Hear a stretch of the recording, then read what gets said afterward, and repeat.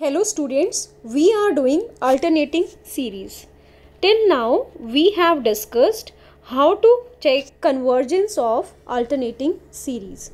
So now we will study some question based on convergence of alternating series. First question, 1 minus 1 by 3 plus 1 by 5 minus 1 by 7 and so on. So let the series this is equal to, अब अगर आप इस series को देखें तो ये alternate sign के साथ है, एक प्लस फिर माइनस फिर प्लस फिर माइनस फिर प्लस फिर माइनस. सो इस अल्टरनेट साइन के लिए तो हम ले लेंगे -1 टू द पावर n-1 और साथ में अगर आप देखो तो फर्स्ट टर्म डिनोमिनेटर में 1 फिर 3 फिर 5 फिर 7, तो 1 3 5 और 7 की जो nth टर्म होगी this is AP with common difference 2. So nth term is given by 1 plus n-1 into common difference which is 2. So it is 2n-2 plus 1, it is 2n-1. So we have an series is equal to -1 to the power n-1 into 1 upon 2 to the 2 n-1.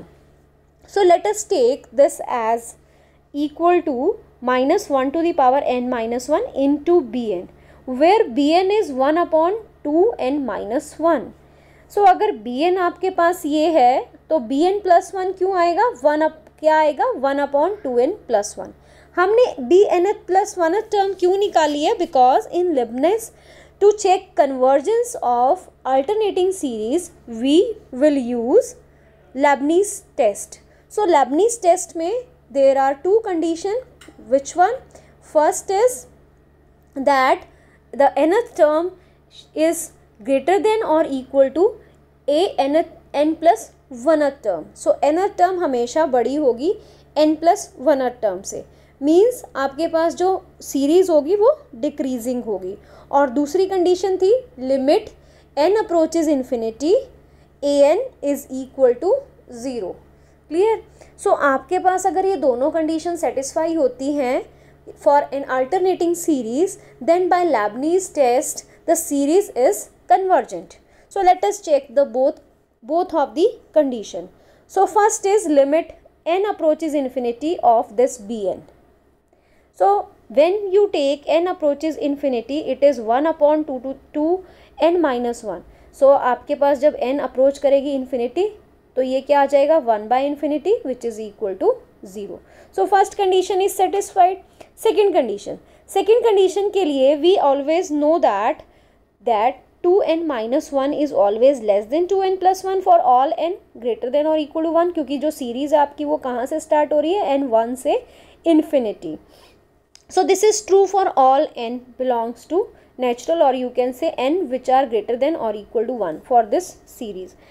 अब इसको reciprocate कर दें तो you have 1 upon 2n-1 is greater than 1 upon 2n plus 1. So 1 upon 2n-1 is bn and 1 upon 2n plus 1 is bn plus 1. So this is true for all n. So the second condition is also satisfied. So therefore by Leibniz test the given series is convergent. So this is question 1. Next question, 1 into 3, 1 upon 2 into 4, 1 upon 3 into 5, 1 upon 4 into 6. और अगर आप इसके sign देखो this is plus minus plus minus. So first के लिए plus, second के लिए minus, third के लिए प्लस, फोर्थ के लिए माइनस. सो इसके लिए तो आगे आपके पास -1 to the power n-1 from n1 to infinity. अब देखो इसकी फर्स्ट फिर 2 फिर 3 फिर 4. फर्स्ट में 1 फिर 2 फिर 3 फिर 4. सो nth टर्म में क्या आएगा, फर्स्ट टर्म में 1 है, सेकेंड टर्म में 2 है, थर्ड टर्म में 3 है, फोर्थ टर्म में 4 है, तो nth टर्म में n होगा. क्लियर? अब यहाँ पे आ जाओ 3 फिर 4 फिर 5 फिर 6. So this is 3 4 5 6. This is an AP series with common difference 1. तो इसका nth टर्म क्या होगी, first term is 3 plus n-1 times d which is 1. So it is n plus 2. So here it is n plus 2. So it is 1 upon n into n plus 2 which is bn. So you can write bn as 1 upon n into n plus 2. और bn plus 1 क्या होगा, 1 upon n plus 1 into n plus 3. So now we have n is always less than n plus 1 for all n. Clear? N plus 2 is also less than n plus 3 for all n. Multiply both. So we have n into n plus 2 is less than n plus 1 into n plus 3 for all n which are greater than or equal to 1. n 1 से infinity है, उन सब के लिए true है. Now reciprocate it. You will get 1 upon n. n plus 2 is greater than 1 upon n plus 1 into n plus 3 for all n. So therefore this is Bn 1 upon n into n plus 2 and this is Bn plus 1. So Bn is greater than Bn plus 1 for all n. So first condition is satisfied, that series is of decreasing type. उसके बाद limit n approaches infinity, Bn is 0. So limit n approaches infinity, what is Bn? 1 upon n into n plus 2. So when n approaches infinity, this is 1 by infinity which is 0. So both the condition of Leibniz test is satisfied for the question. So therefore by Leibniz test the series is convergent. Next question, 1 minus 1 upon 4 into 3, 1 upon 4 square into 3, 1 upon 4 cube into 3. So let the series can be written as 1 upon 4 to the power 0 into 1, 1 upon 4 into 3, 1 upon 4 square into 5, 1 upon 4 cube into 7. और एक plus फिर negative plus फिर negative, इसके लिए हमारे पास आ गया -1 to the power n minus 1. अब अगर आप डिनोमिनेटर में इसको चेक करो तो it is 4 to the power 0. ठीक है, 4 अब फर्स्ट टर्म में 4 टू दी पावर 0 है, सेकेंड टर्म में 4 टू दी पावर 1 है, थर्ड टर्म में 4 टू दी पावर 2 है और फोर्थ टर्म में 4 टू दी पावर 3 है. तो एनर टर्म में क्या होगी? 4 to the power n minus 1. So it is 4 to the power n minus 1. अब अगर नेक्स्ट टर्म देखो तो it is 1 3 5 and 7. 1 3 5 and 7 is an AP series. इसका आप एनर टर्म निकालोगे तो it is 1 plus n minus 1, common difference is 2. So it is 2n minus 1. So it is 2n minus 1. So this is Bn. So you can write this series as summation n. This is 1 to infinity minus 1 to the power n minus 1 into Bn, where Bn is 1 upon 4 n minus 1 into 2n minus 1. So what is Bn plus 1? It is 4n 2n plus 1. So again with the same method we have 4 to the power n minus 1 is always less than 4 to the power n for all n which are greater than or equal to 1. ये यहाँ से series कहाँ से start हो रही है? n1 to infinity. Clear? This is true for all n. So we have also 2n minus 1 less than by 2n plus 1. Multiply both, we will get 4n minus 1, 4 raised to power n minus 1 into 2n minus 1 is less than 4 to the power n 2n plus 1. Now reciprocate it. When you reciprocate, you will get 1 upon 4 to the power n minus 1. 2n minus 1 is greater than 4 to the power n 2n plus 1. So what we will get? We will get Bn is always greater than Bn plus 1 for all n. So the condition 1 is satisfied. Next condition is limit n approaches infinity, Bn is 0. So when you take limit n approaches infinity, 1 upon 4 to the power n minus 1 into 2n minus 1 will approach to 0. So second condition of Leibniz test is also satisfied. Therefore by Leibniz test the series is convergent. Next question. Show that the series log 2 upon 2 square minus log 3 upon 3 square plus log 4 upon 4 square and so on converges. So let the given series, अब यहाँ पे plus minus but the series starts from 2 and 2 to infinity. So it will be minus जो हम पहले use कर रहे थे -1 to the power n minus 1, उसकी जगह हम यूज़ करेंगे -1 to the power n. For n equal to 2 it is positive, for n equal to 3 it is negative, for n equal to 4 it is positive again. So it will be -1 to the power n. ठीक है, this will show the alternating series. उसके बाद second term log n upon n, तो ये 2 से ही start हो रही है एंड 2 से 2 डालोगे तो log 2 upon 2 स्क्वायर, 3 डालोगे तो log 3 upon 3 square. It means एनर term क्या होनी चाहिए इसकी? log n upon n square. अगर आपकी सीरीज कहाँ से स्टार्ट है? 2 से स्टार्ट है. n is from 2 to infinity. So what is bn? bn is log n upon n square. Students फिर से हम इसको डिक्रीजिंग अपने जो प्रीवियस मेथड अभी ऊपर आपने किया उससे हम इसको डिक्रीजिंग शो नहीं कर पाएंगे। उससे हम डिक्रीजिंग तभी शो करते हैं जब तक n जो है आपका वो डिनोमिनेटर में है। अगर आपका n न्यूमरेटर में भी आ गया तो कैसे इसको डिक्रीजिंग दिखाओगे? You will have to take derivative and you will check for what values of n the derivative is decreasing.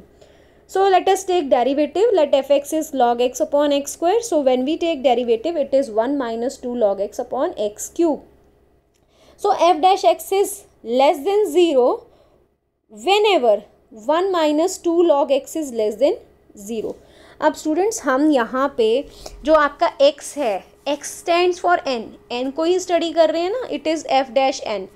तो आपके पास n की कौन सी वैल्यूज़ हैं जिनके लिए आपका जो f डैश है वो लेस देन 0 होगा।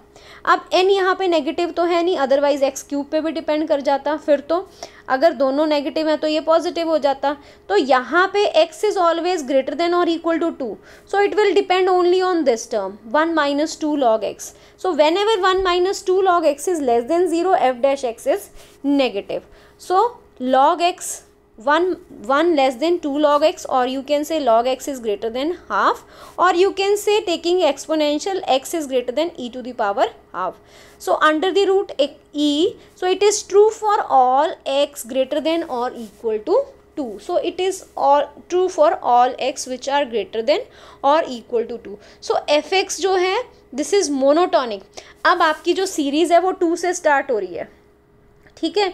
So it is true for all n which are greater than or equal to 2. So fx is monotonic decreasing क्योंकि आपके पास जो ट्रेंड है वो सेम ही रहेगा for n greater than 2. This will remain decreasing function. So fx is monotonic decreasing, therefore we have bn is always greater than bn plus 2 for all n. bn plus 2 not 2, this is bn plus 1 for all n greater than or equal to 2. So first condition is satisfied that it is a decreasing series. दूसरी condition है limit n approaches infinity log n upon n square is 0. तो वो कैसे prove करोगे? When n approaches infinity this will be infinite by infinity form. So apply L hospital rule.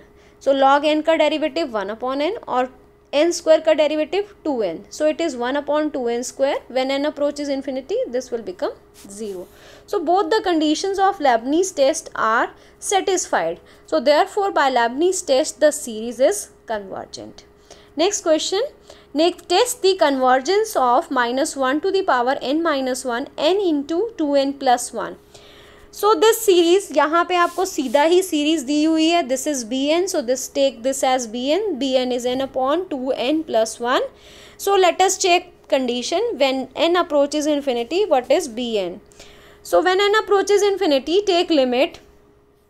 This is n outside. So what, और यहाँ ऊपर से common नीचे से कॉमन. So n के साथ cancel. Take limit n approaches infinity. This will become 0. So it is 1/2 which is non-zero. So अगर आपके पास फर्स्ट कंडीशन ही सेटिस्फाई नहीं हुई है तो it means that the series by Leibniz test, if since the condition limit n approaches infinity bn is not 0, then by Leibniz test is not satisfied. So अगर आपके पास Leibniz test नहीं satisfied है उस condition में आप इसका answer कैसे लिखोगे? उस कंडीशन में आपका जो आंसर होगा वो क्या होगा?